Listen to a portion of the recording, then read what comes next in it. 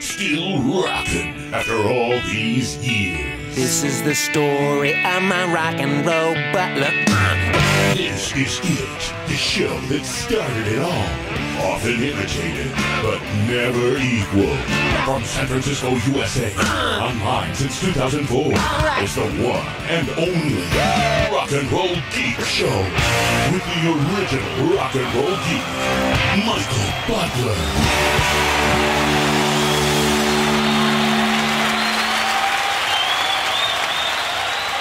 Welcome to the Rock and Roll Geek Show. My name's Michael Butler. Thanks a lot for joining me. I really appreciate it. Today is Tuesday, August 30th, 2016, when I'm recording this show, and it's 7:05 p.m. This is day 27 of the Dog Days of Podcasting, where a bunch of podcast nerds attempt to do a show a day for 30 days. So far, some of the people doing it have not done a show every day. Some of us have, and I have. But if you haven't and you're participating in the Dog Days of Podcasting, shame on you. I'm just kidding. I really don't care. If you want it, you do it whatever you want. But I am continuing going on it. I'm actually going to probably do it a little bit. So we have 3 days left. I'm going dove hunting on Saturday and Sunday. So I'm going to probably, so that would be tomorrow would be Wednesday, Thursday, Friday. So I'm going to probably do at least one extra one because I thought it was supposed to go till Labor Day, till the 4th. So I'm hoping that it goes to the 4th, but I have a feeling that people are going to stop at 30 days. I want to sit in the field while I'm hunting dove and do a show with my gun and maybe blast off a few as while I'm doing a show. So I'm gonna at least do one day of that. All right. Today I am extremely exhausted from the dog having the puppies and working my ass off. I have really bad sciatica. Enough of that. You don't need to hear my problems, but I'm going to take a sip of this fine Tecate. This is my third beer of the day and my second Tecate. So you know what they say? Third one is always the best. Oh. The first beer I had was a Almanac Craft Pilsner from Chris Hatchell, who sent me the money and I bought the Almanac Craft Pilsner. The first one I had was the Almanac because it's a little bit stronger of a beer. It has the same amount of alcohol, 4.8%, but it has that craft brewery taste, and it's better if you're gonna drink Tecate or a Coors Light or something like that. It's better, and if you're gonna alternate with a craft type beer, I think it's better to go with the heavier beer before you go to the Tecate. Otherwise, I think that's going to make the heavier beer taste heavier if you drink the craft beer afterwards. So I hope that made sense. I don't know if it did or not, but I'm going to shut up because I have a show review or an audio comment from somebody. I don't know who this is. Hold on. Hello, caller. Caller. Caller. Somebody's at the Black Sabbath show. Michael Butler. Chris Capel, the rock and roll copywriter. How you doing? I am super great. Could not be better, Chris. That is... Chris, hold on a second, Chris. Back it up before I... Chris Capel, the rock and roll copywriter, he took me to the Metallica show. Is he from Connecticut? He's from somewhere on the East Coast, I believe. He came out here and took me to see Metallica. Bought me a ticket to see Metallica, and he came over and... I made him a really shitty dinner. I apologize. Was it on Thanksgiving? No, I don't know when it was, but I made him a pretty shitty dinner. It didn't come out that great. I tried, but I could tell it wasn't that good of a dinner. And he's also sent me many, many really, really nice bottle openers. Speaking of bottle openers, Rick Moffett, friend of the show and friend of mine who works for Disney, sent me, I opened these yesterday on Mad at Dad, sent me a bag full of bottle openers and this really cool little keychain here. It goes, little harmonica keychain. So thank you, Rick Moffett, for that. And while I'm on the subject of opening mail, I got another package here. It's the return address is Tunes, Tilton Road, Northfield, New Jersey. So I don't know. I don't think I haven't received any promo CDs in quite a while because usually people stop sending promo CDs. But it's addressed to Michael Butler, not the Rock and Roll Geek Show. So let's see what this is here. Ah, Enough's Enough. Somebody sent me an Enough's Enough CD. Oh, I know who sent me this. Is I believe Michael. Is it Michael Sweet? Michael Street sent me this Enough's Enough CD. Huh. Oh, that's cool. I think I will have to. Maybe I'll have to play this after Chris Capel's Black Sabbath show review. I'm assuming it's a Black Sabbath show review.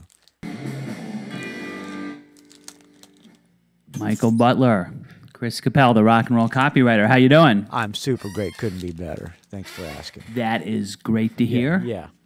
I got a show review, but first I'm going to open and take a sip of this fine Sapporo premium beer. I'll join you. I'll have some Tecate. And you can do the ah. All right. Ah! Here we go. This Woo! is Black Sabbath. By the way, I just now finished this Tecate, so I better open up the fourth one of the day. Actually, I said the third one of the day is always the best, but I changed my mind. I think the fourth one is the best. Let me confirm that, Chris Capel. By taking a sip of this fourth beer of the day. Ah! Yep. Fourth one is the best. Way better than the third. All right, back to you, Chris. Icon at Jones Beach Theater on the South Shore of Long Island on August 17th. I had texted you the picture under a full moon. And if you've never been to Jones Beach... I have not. It's one of those great venues. It looks over the ocean, the Atlantic Ocean, the South Shore. Refill my... Excuse me. I need to refill my Yeti knockoff here with the fourth beer of the day and the third Tecate. All right, back to you, Chris. Long Island. As I spill the beer all over myself. And it's one of those places like Red Rocks or the Gorge up in Washington State where it's like just one of these legendary ones. Although you don't hear a lot about it. But whatever. It was Black Sabbath and Rival Sons on August 17th. Okay. And I went with my friend Metal Matt.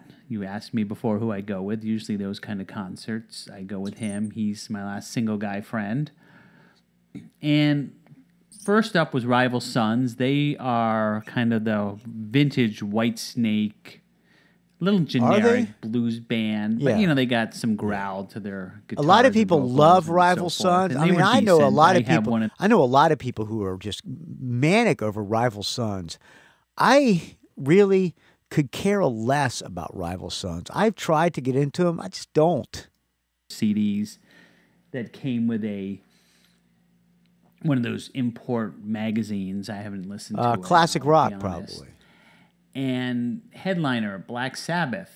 And I haven't seen these guys or this version for like 10 years. Now, when this they were doing the Ozfest. This version isn't it everybody original except for the drummer?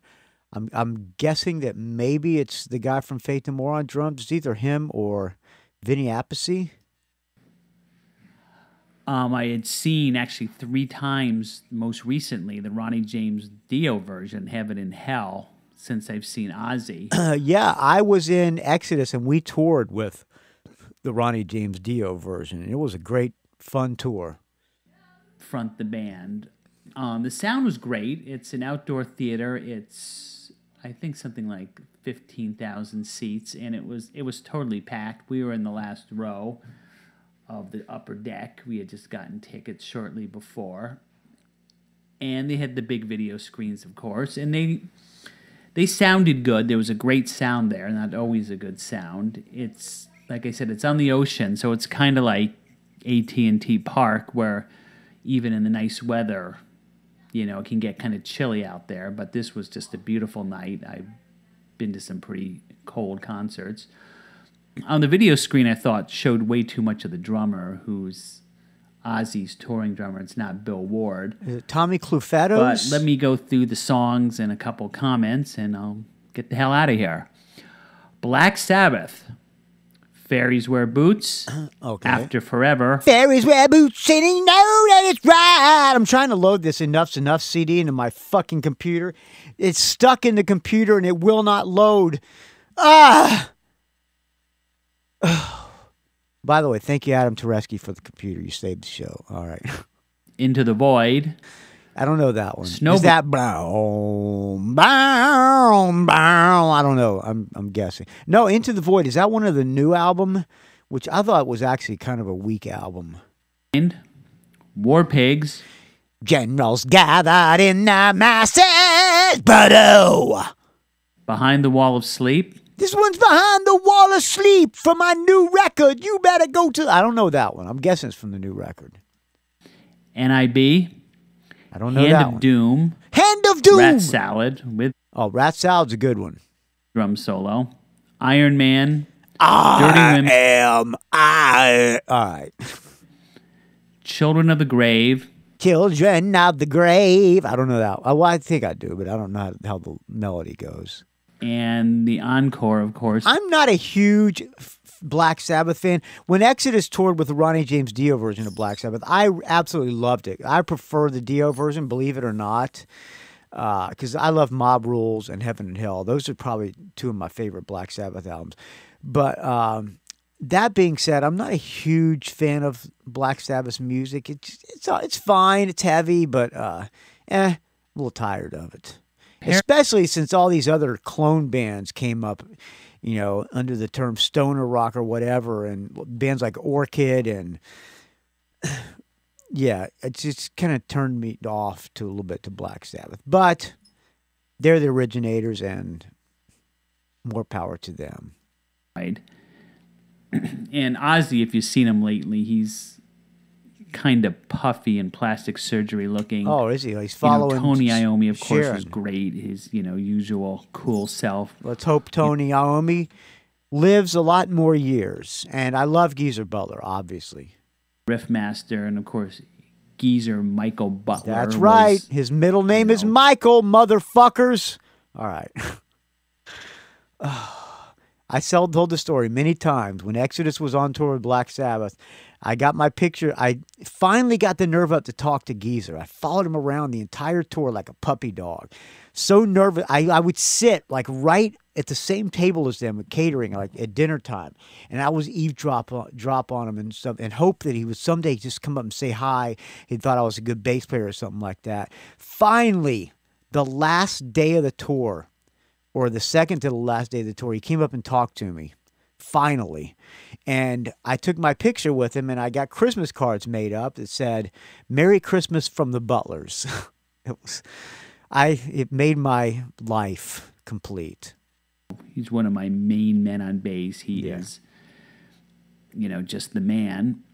Sadly, this they had Enough's Adam Enough. Wakeman. This Enough's Enough CD is stuck. I'm sorry, Michael Street. I'm not going to be able to play this Enough's Enough. Off stage, he's the son of Rick Wakeman, the guy from Yes, and I guess he used to actually play on See on some keyboards. of these old Black Sabbath records. And my friend, who's a guitar player, I said believe these guys, they had John when we played. Was it John Lord that played keyboards? Maybe not. Now I got to find out who played. Let's see, Black Sabbath. Dehumanizer. It was on the Dehumanizer tour. Let's see. All right, back to you. I'll let you talk while I'm searching this out, Chris Capel. even tuned down some of these songs like another half step. And for instance, Into the Void, it just sounded, Ozzy did not sound good on that song. I don't know why they continue to play it, because it just sounds flat. But maybe it's because they had it tuned down and it's not all his fault. Could be. But it's still. Jeff Nichols was on keyboards when we toured with him. Yeah. Still's not good. And if you notice, they didn't play anything from their 13 album. Oh, okay. Well, although they did earlier on this tour. This is, again, the first time I saw them on people leave and tour. go to the bathroom. And it was, you know, again, it was a sold-out show, which isn't always the case at Jones Beach. You know, a good set list. They could have That's because they said you it's know, the final put a couple tour. other songs like Sweet Leaf in there or The Wizard. But, you know, no one complained. And I have another concert I'm going to in about 3 weeks in New York. And this one, you better get your singing voice ready because you're going to go to town on this show review. Oh, I can't and wait. I'm still going to do my co-host probably after the dog days are over. Oh, yes, I know please I do. sent you that package last December. So one more sip of the Did you? Sapporo. So I owe him a co-host, apparently. And that is it. Chris, the rock and roll copywriter from Connecticut, signing off. All See right, ya. you too can leave me an audio comment or show review. Area code 706-621-ROCK. That's area code 706-621-7625. Or you can do it the best way, like Chiaki, my friend from Metal Movement Podcast, says. You can record on your voice recorder on your phone and just email it to me at rockandrollgeek@gmail.com.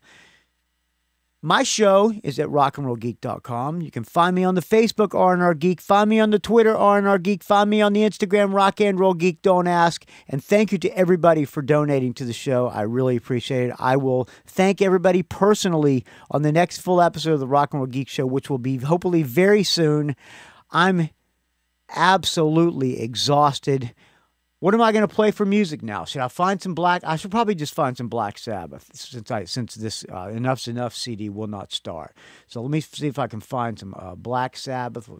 Da-da-da-da-da-da. All right, here we go. 14 albums. I'm going to play something from, well, you know what album I really love is the one that Ian Gillan sings on. The production is brutally bad, but this album is just so fucking heavy. So that's what I'm going to close out on. Thank you for calling, Chris Capel, rock and roll copywriter. I got a couple of more audio comments to play. If you'd like me to play your audio comments or show review on this Dog Days of Podcasting, please send it in. I will gladly play it. Thank you to Michael Street for sending me the CD. Thank you to Rick Moffett for sending me the bottle openers. And I'm getting the hell out of here. I'm going to pass out while the Giants are playing. Let's go Giants. Let's hopefully they win. All right, here's Black Sabbath from Born Again with Ian Gillan on vocals. I'll talk to you tomorrow with day 20. What's today? It's day 27. I'll talk to you tomorrow with day 28. Uh-oh. Is it going to play? There you go.